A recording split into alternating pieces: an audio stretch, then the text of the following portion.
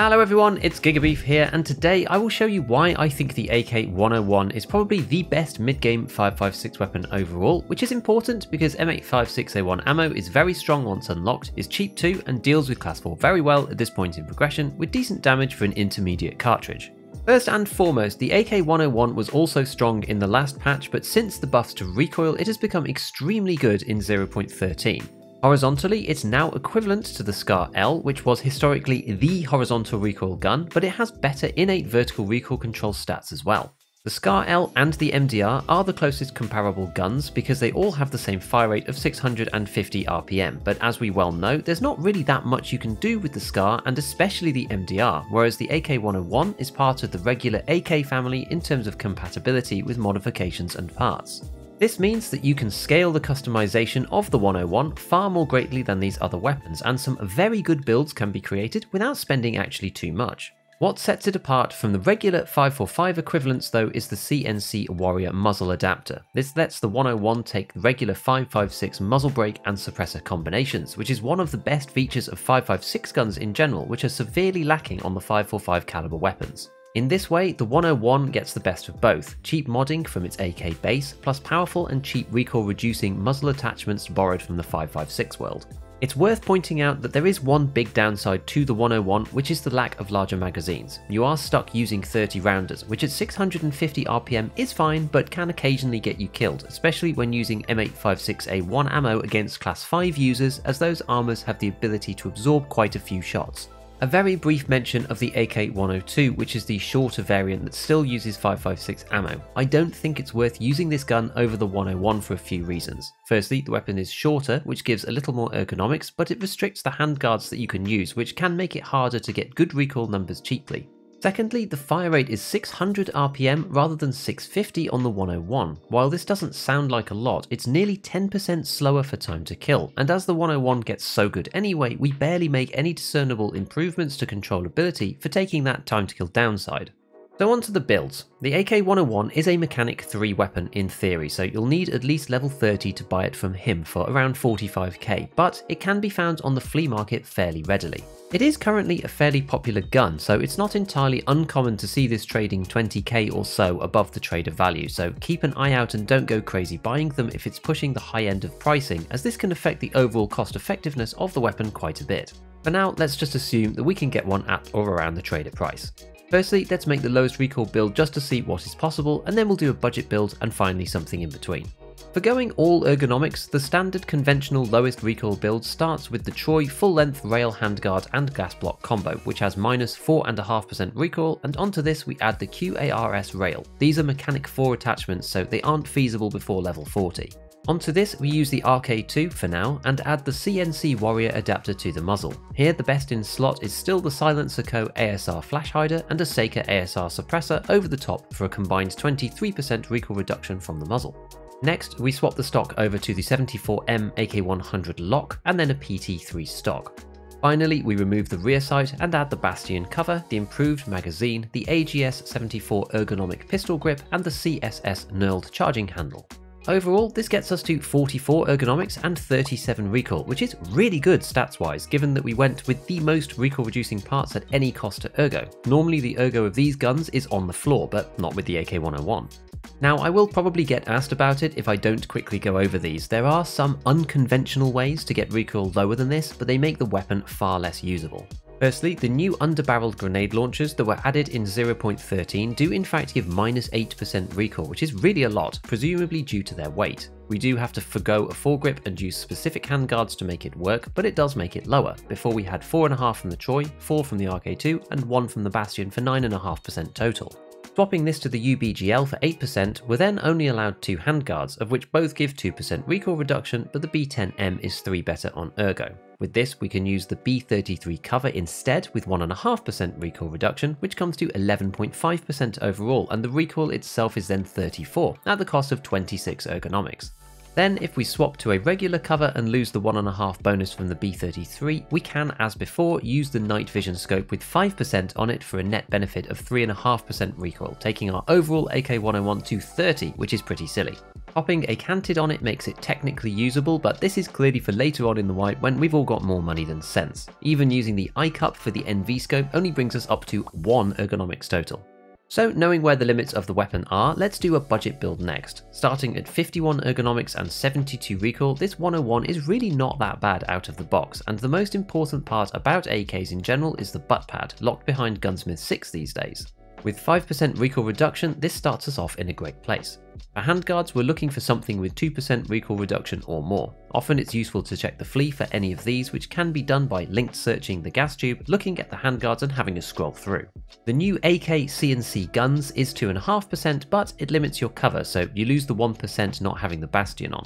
The Strike Trax 1 from Mechanic 2 is a pretty good choice, although slightly light on ergonomics at +6, and sometimes you can find the MOE AKM versions with 10 ergo going fairly cheaply. The cool thing about the Trax 1 is that you can add the Trax bridge and the Trax 2 handguard piece after it for another 1% recoil coming to 3% total, and a further 5 ergonomics, so +11 between the two, and it's all on Mechanic 2. Then, using the RK4 if you have Skier 2 only, or the RVG if you have Peacekeeper 3, we add our foregrip. The FDE one is slightly cheaper, but it spoils the aesthetic a little bit if you care for that kind of thing. With the muzzles, the CNC Warrior is the one that we talked about before from Mechanic 3, but it requires Gunsmith 17 to be completed before you can buy it from him. You do get 4 from Skier's quest Informed Means Armed, so be sure to keep those if you want to use this gun, but otherwise it's often around 10,000 rubles on the flea, which isn't actually too bad. Once this is on, we can choose any of the suppressors that we want. The cheapest choices fluctuate, but are often either the QDC NT4 combo or the SF3P plus one of the compatible suppressors such as the Surefire Monster. Use linked search here again to check which is the cheapest at the time. For pistol grips, the Saw is cheap and easy on Mechanic 2, or for 1 extra ergonomics the Tango Down is about 3k more on Skier 3. Now let's just stick on the Bastion cover so that we can mount an optic and the build is done. Free scopes, this comes to 56 ergo and 50 recoil, which is very respectable and comes in at around 132k including the gun.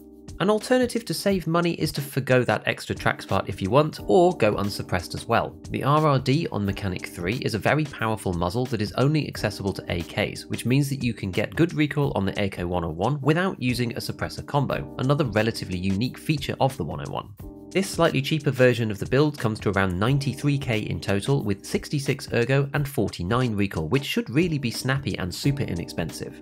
For those who don't have Mechanic 3, the PWS CQB muzzle is an alternative if you don't have the trader levels, but you do lose 8 recoil for putting this on.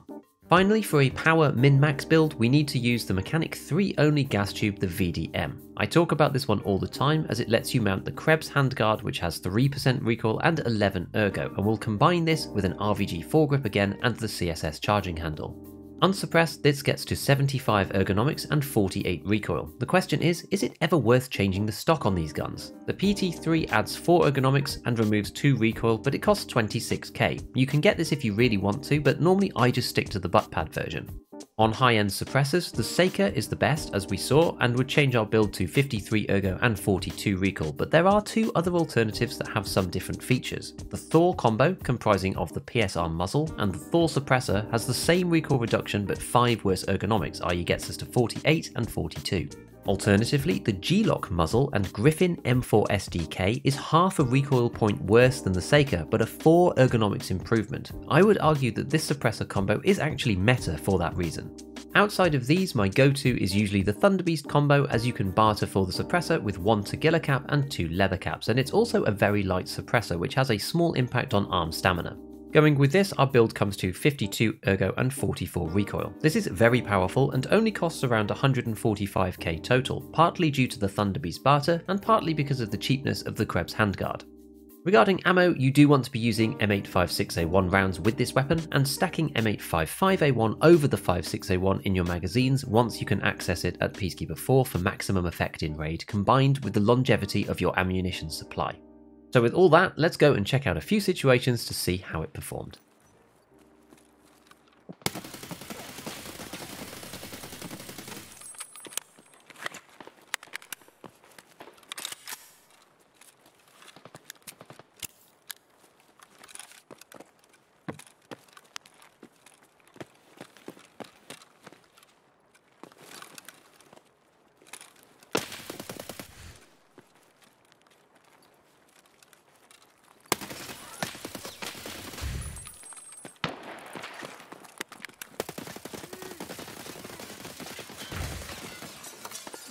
The AK101 downside coming to the forefront, which is that M856A1 is not that good against a geared player, and you only have 30 rounds. Yes, he's running class 5 probably, which is why I died. God, I'm actually like, whew, that was a crazy fight. That was a crazy fight. Wasn't he using the 101 as well? Not sure, but he got the reload off, you see, because I rushed him instead of reloading a second time. Yeah, I feel like just playing it slightly more chilled at the start.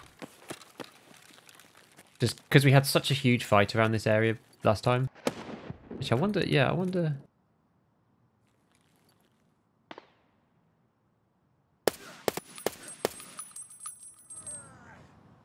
Because you can literally spawn in that room. Dude, some of these street spawns, freaking rough, my friends. I mean, that was nasty. I wasn't expecting anyone to be in there, but apparently you can be in there. That's genuinely awful. I wonder if it's just one.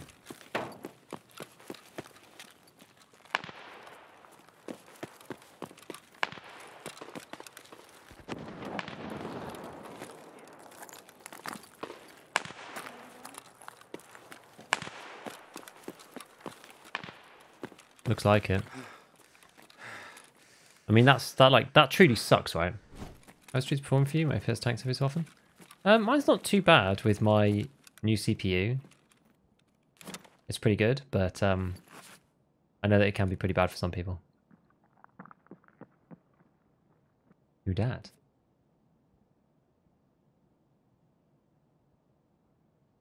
It's a real person. They went in their inventory. Sounds like they're using...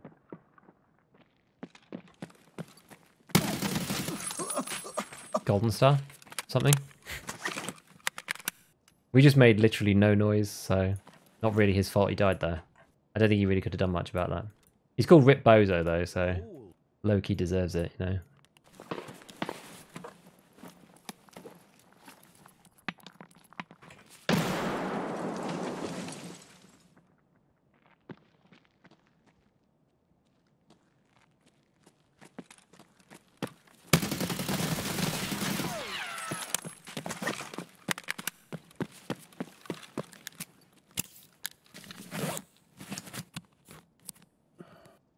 Okay. I've still got one break. Any punch F'd him? Yeah. I lost a mag somewhere. Should be like here? No?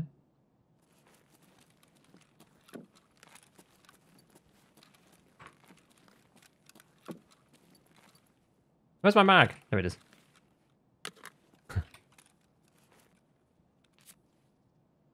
What's he got? I've not seen one of these. Amazing. RPK. I guess we do swap this. Okay. Right. GG's. The second kill was more fair. The first one the guy just got really unlucky. Where's this building? This is Pinewood. Let's go. Oh, this thing. I know, look, it's insane. It's insane. Okay. It's a packet of pineapple juice. We'll drink it.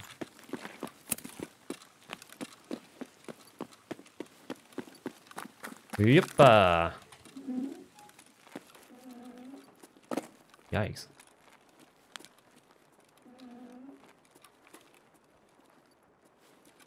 Hot rod, lovely.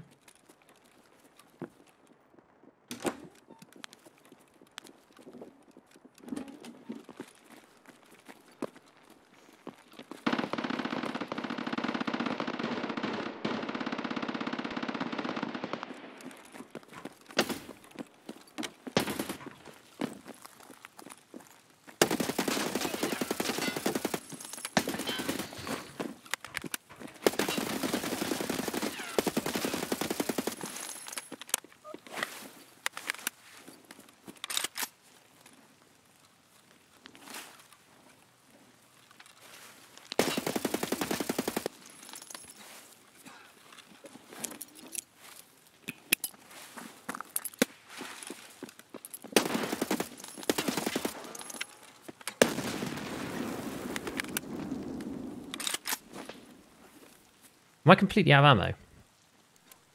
Should have bought more mags, eh?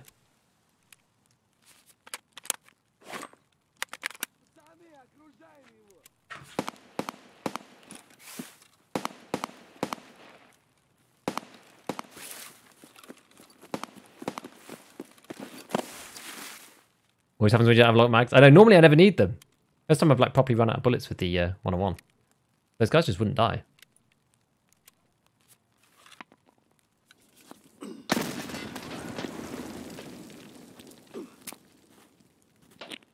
Box shot go through 0 damage? Yes.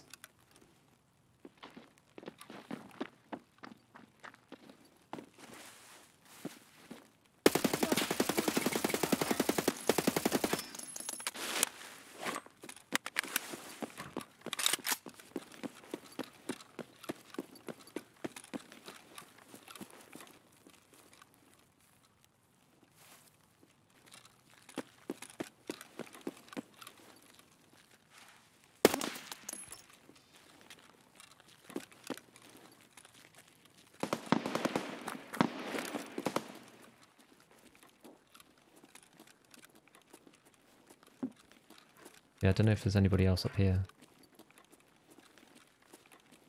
It's still blood.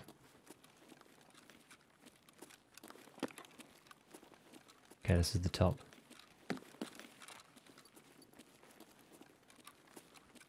Okay, so that's that then.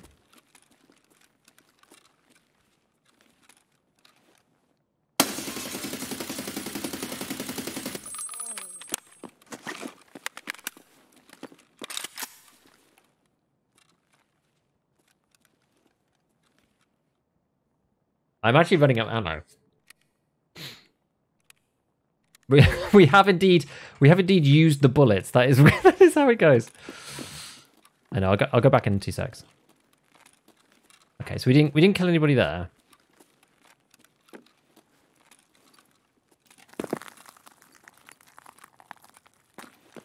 Wasn't anybody here, right? No one on that side. Marzis. This is our guy from chat. AK101 enjoy, yes. Just to see what we got going on in here.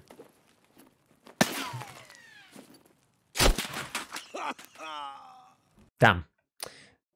Must have been more. Must have been waiting. But it's okay. It's fine. I wonder how many we killed. Yeah. I couldn't what's the word? Clear the whole street. But it's okay. It's alright. Look at that, we killed 3 people. It's pretty good though. I'm pretty pleased with that. Next up, go and check out my video on some of the other guns that received huge buffs to their stats in the latest update. Otherwise, as usual, a big shout out to all my patrons. Hit all the buttons if you enjoyed the video, and as always, have fun in your raids.